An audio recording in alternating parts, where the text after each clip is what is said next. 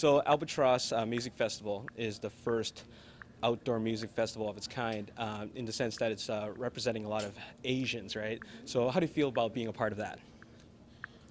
I am very proud to be part of Albatross Music Fest. I think it's very empowering for all these Asian acts to be under one roof and one stage. So I'm proud to be representing my culture too.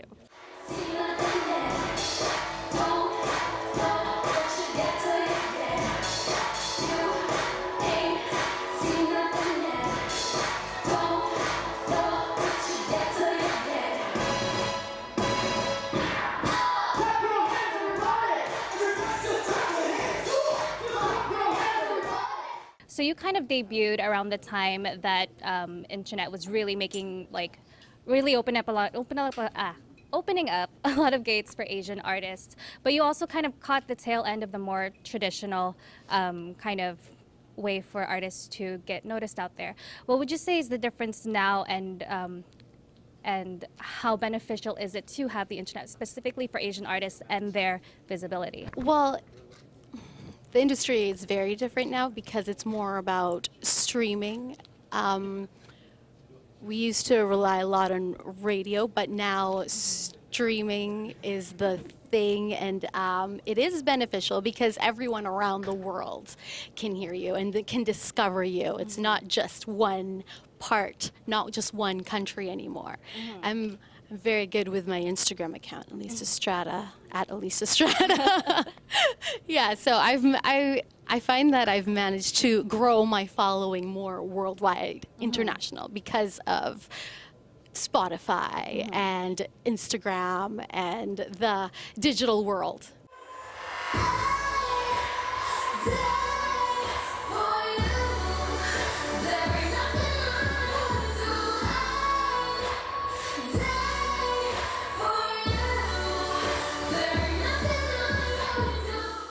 North America is your base, it's where you started.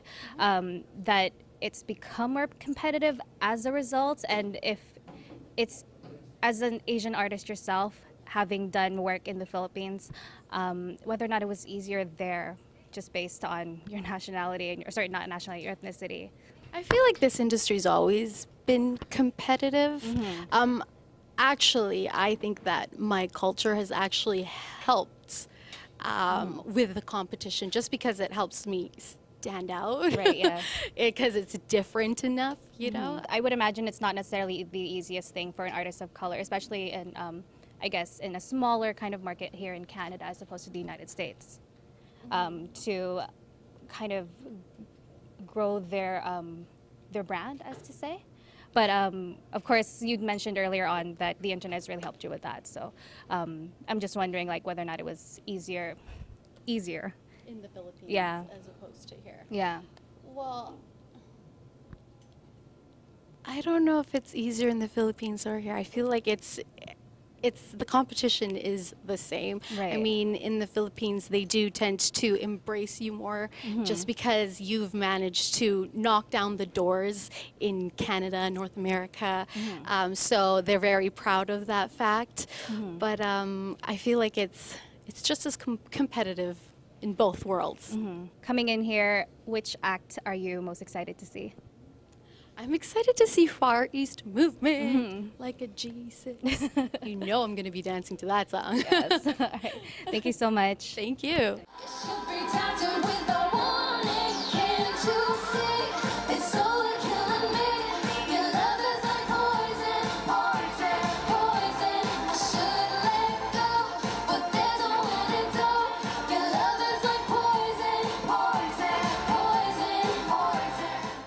No, you mentioned earlier using the social media, and you said you're growing social media. And nowadays we're oversaturated with content like YouTube and everything. You were saying Spotify, everyone's just releasing albums. And what would you say to someone who's just starting? How can they stand out with all the oversaturated content, like too much content we have now? What would you say to someone who's just putting out their stuff? Be persistent.